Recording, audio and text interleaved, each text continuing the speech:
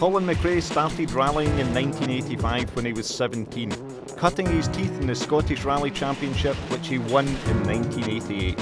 His speed and flamboyant style was always a talking point.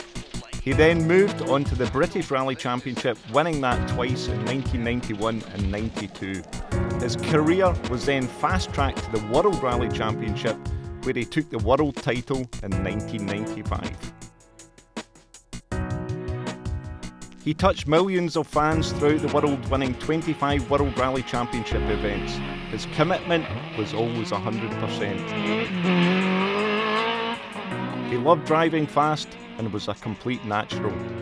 He will never be forgotten.